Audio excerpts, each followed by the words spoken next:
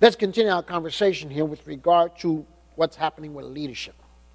Now, we left off on this conversation about moving from the first tier to the second tier to the third tier. It's between that second and third tier, usually where the problems begin. Okay? Because they really have not paid the price. They haven't gone through the fire of birthing a church, starting a new ministry, and suffering with it. And now what it begins to happen, that second to the third tier leadership, and in many cases it is the second tier, have failed to really appreciate what it cost to get it established. So it's obvious from Paul's first epistle to the Corinthians that the internal strife and other troubles all stem from a lack of wise and godly leadership. And that was the statement we made the last time in the wake of Paul's and Apollos' departure. The Corinthian believers were tolerating immorality in their midst because now they began to become more Corinthianized, if you will. Look what it says, 1 Corinthians chapter 5, verse 1.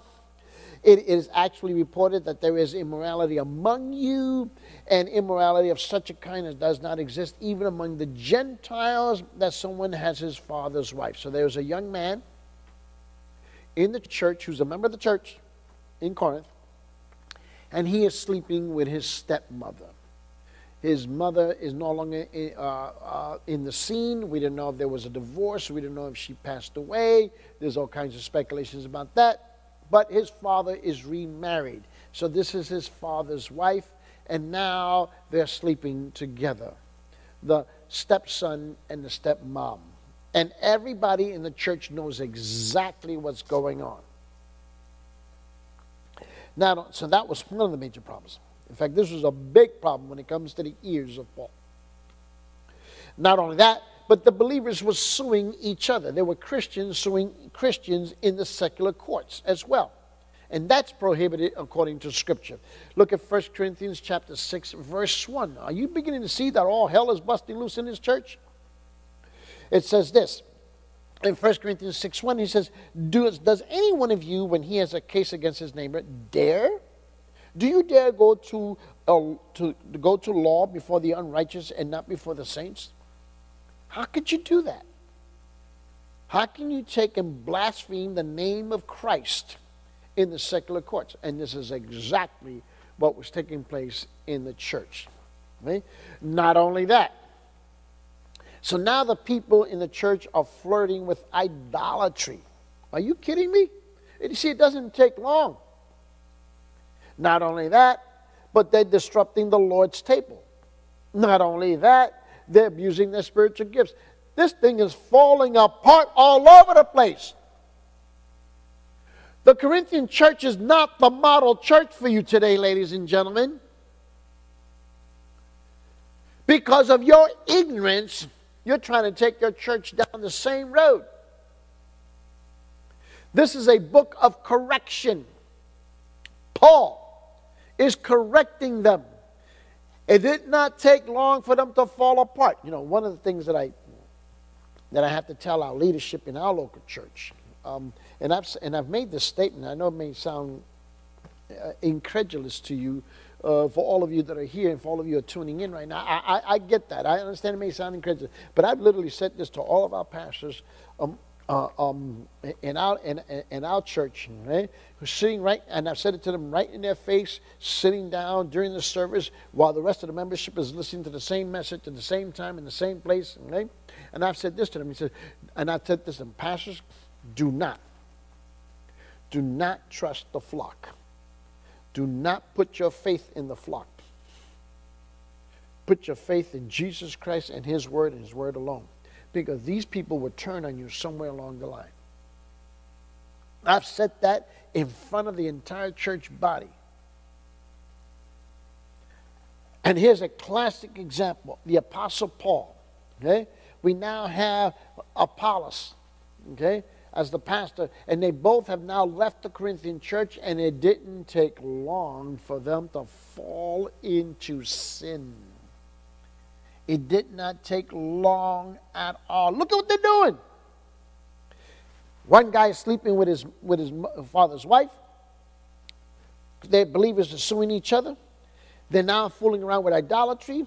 They're disrupting the Lord's supper table, and they're abusing the spiritual gifts. All of this is happening, and this is under existing leadership.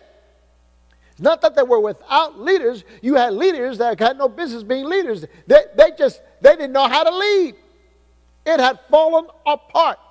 Turn your Bibles. 1 Corinthians chapter 10, verse 14. 1 Corinthians chapter 10, verse 14. Therefore, Paul writes, my beloved, flee from idolatry.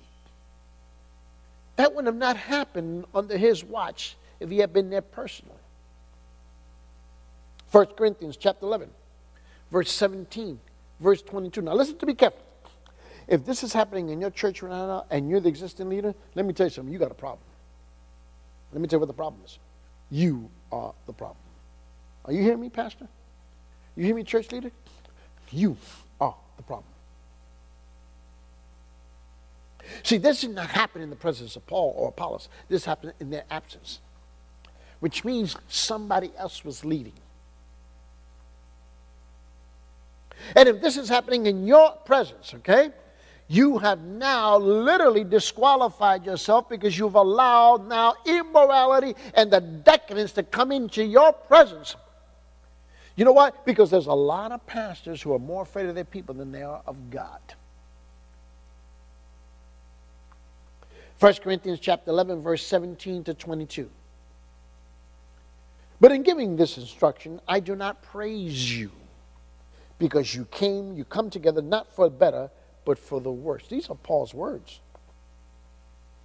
For in the first place, when you come together as a church, I hear that divisions exist among you, and in part, I believe it.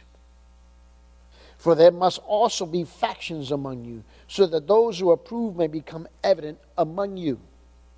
Therefore, when you meet together, it's not to eat the Lord's Supper. For you are eating, each one takes his own supper first, and one is hungry, another is drunk. What? Do you not have houses in which to eat and drink? Or do you not despise the church of God and shame those who have nothing? What shall I say to you? Shall I praise you?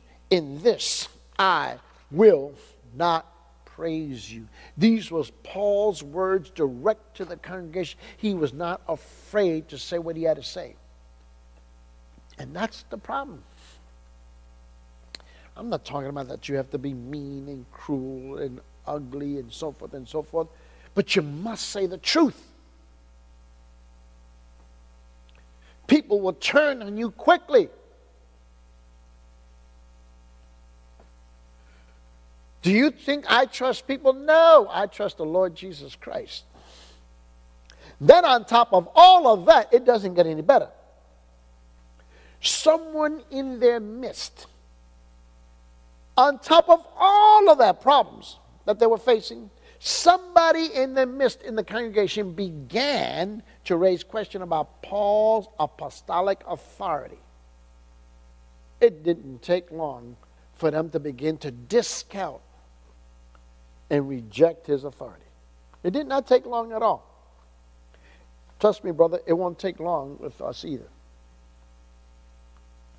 You know, we recently, in our local church, we recently made a decision, which I led in that decision, and that is to split our services up into 2 language groups. Okay, our first service will now be Spanish speaking, and the second service is English speaking. I'm leading up the second service in English. We have another pastor be leading up the first service in Spanish. Okay. And do you think that I cannot see what's coming? Of course I can see what's coming. You know, I was born at night, but it was not last night. It won't take long if the existing leadership does not have control before ugly things begin to happen. 1 Corinthians chapter 9, look at what it says in verses 1 through 8. 1 Corinthians chapter 9, verses 1 through 8. Paul writes, am I not free? Am I not an apostle? Have I not seen Jesus our Lord? Are you not my work in the Lord. Are you not? I told someone in the congregation, and I said, let me quote to you what Paul says here in 1 Corinthians chapter 9, verse 1. Okay? Are you not my work in the Lord? And I just briefly remind the person of that. I said, you know, by the grace of God, you are saved. I'm nobody special. But I am the person that God used to bring the gospel of Jesus Christ to you, and you receive the Lord Jesus Christ. And because I will no longer be with you, because you're going to be under one under one language group, okay, and I'm going to move on to another language, that doesn't mean that I've abandoned you at all. But I had to quote that to them. If to others am I not an apostle, verse 2, at least I am to you, for you are the seal of my apostleship in the Lord. You are the seal, okay, of the work that God is doing in my life. You're the evidence of it. Verse 3, my defense to those who examine me is this. Do not we have the right to eat and drink?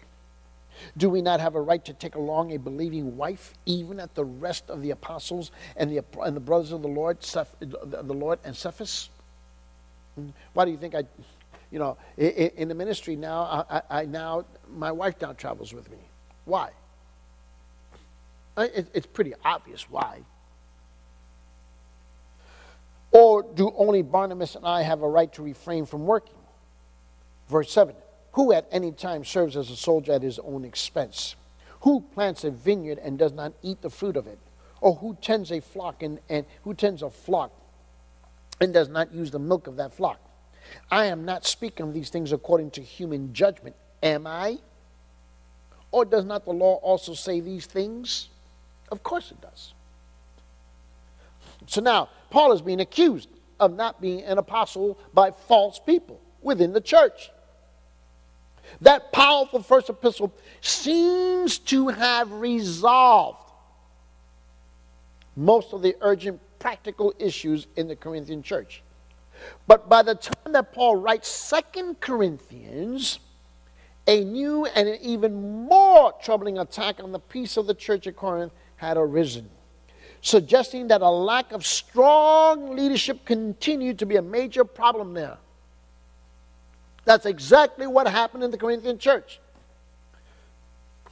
Men who had absolutely no training. That's the problem in the church today. So many have no training and have no desire for any training whatsoever.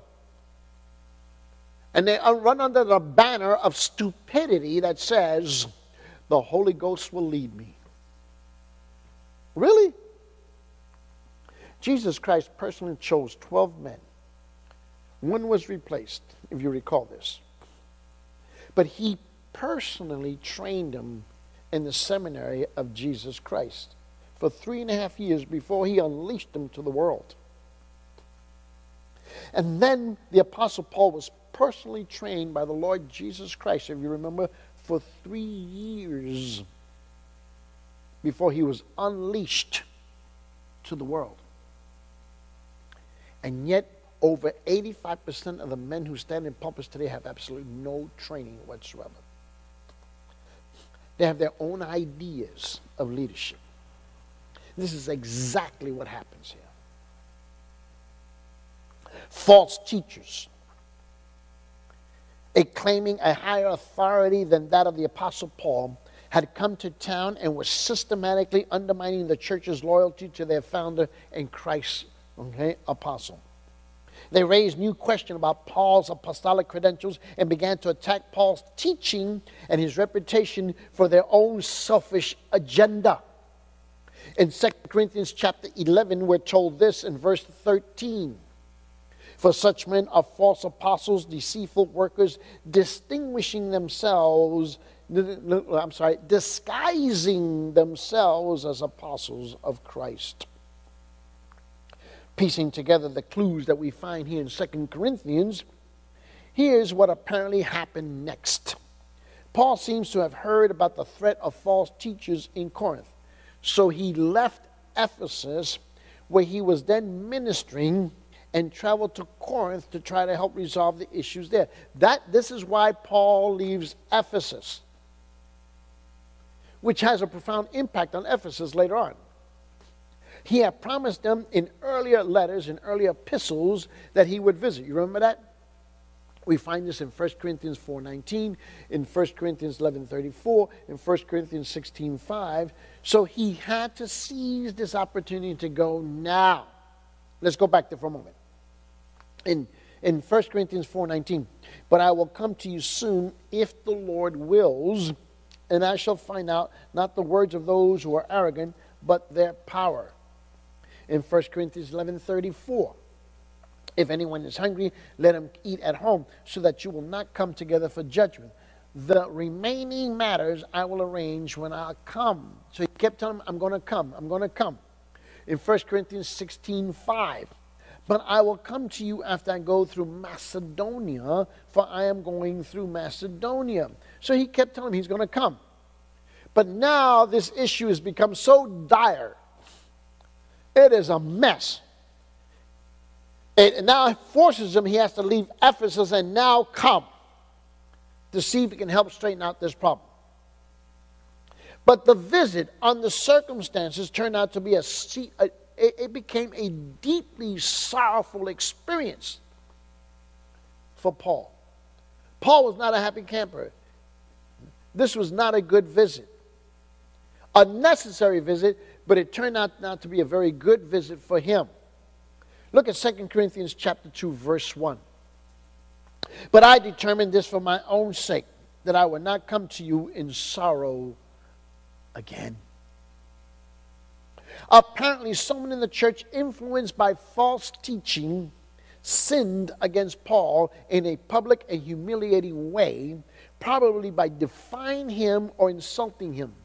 Paul seemed to refer to this individual because look at what it says, 2 Corinthians chapter 5. So Paul arrives, he's with these people, and somebody gets ugly somewhere along the line. And let me tell you something, I've had that happen to me. It is not fun. You die 1,000 deaths on the inside. I still can remember the details of it. It was so dramatic, so graphic, the way the person did it. I have not forgotten it. It has been indelibly left an indelible impression upon me. It's like the way you brand a horse with a hot iron. It is right there in front of me. I'll never forget the experience. 2 Corinthians 5:8. 2 Corinthians chapter 2, verse 5 through 8. I'm sorry, 5 through 8 is what I meant to say. But if any has caused sorrow, he has caused sorrow not to me, but in some degree, in order not to say too much, to all of you. Sufficient for such a one is this punishment which was inflicted by the majority. Whoa. So that on the contrary, you should rather forgive and comfort him. Otherwise, such one might be overwhelmed by excessive sorrow. Wherefore, I urge you to reaffirm your love for him. Now, you remember the individual, okay? You recall the young man who was sleeping with his stepmother, okay? And it caused such a major stir in the church. The whole church was harmed by it. Okay? But somewhere along the line, he comes back to Christ, he repents, and now Paul encourages him, take him back. In 2 Corinthians chapter 2, verse 4, and in 2 Corinthians chapter 7, verses 9 to 12, we're going to read those. Paul indicated that the episode prompted him to write a strongly worded rebuke in a letter, and this was another non-canonical epistle, another letter that's not written in the Word of God, not preserved in the Word of God, and it was sent by way of Titus. Leadership is not always fun. It's just not. One of the biggest problems that we face in ministry is that you and I, we deal with problems 90% of the time. It's just rare when somebody brings us good news. Most times, it's bad news that people are bringing to us. And this is what Paul is dealing with. In 2 Corinthians chapter 2, verse 4, for out of much affliction and anguish of heart, I wrote to you with many tears, not so much that you would be made sorrowful, but that you might know the love which I have especially for you. He did not enjoy writing these letters to them. It broke him. In 2 Corinthians chapter 7, look at verses 9 to 12. And I now rejoice not that you were made sorrowful, but that you were made sorrowful to the point of repentance. That's what I'm rejoicing about. I'm not happy that I made you cry or that I made you feel bad, but I am happy that you came to a full state of repentance, for you were made sorrowful according to the will of God, so that you might not suffer loss in anything through us. Excuse me. For the sorrow that is according to the will of God produces repentance without regret, leading to salvation, but the sorrow of the world produces death. Look what he says. For behold, what earnestness this very thing, this godly sorrow has produced in you. What vindication of yourselves, what indignation, what fear, what longing, what zeal, what avenging of wrong. In everything you demonstrated yourselves to be innocent in that matter. They came to a full state of repentance. He had to lead by example, but he had to lead by a letter that he had to strongly rebuke them. Then in verse 12, so although I wrote to you, it was not for the sake of the offender, nor for the sake of the one offended, but that your earnestness on our behalf might be made known to you in the sight of God. So you can see, leadership is really difficult. Because, when you talk to a judge, what does he hear? Nothing but bad news. You speak to a police officer, 9 times out of 10, what does he deal with? Bad news. In the ministry, in the pastorate, what do we deal with most times? Bad news. It's rare when people share good news with us. It's mostly bad news. And Paul had to deal with issues on a public basis constantly. And so people get a misperception, a misunderstanding of your leadership. But you have to remind them. They're going to be confronted by the Word of God because they have been so contaminated 7 days out of the week with what? With the darkness of the world.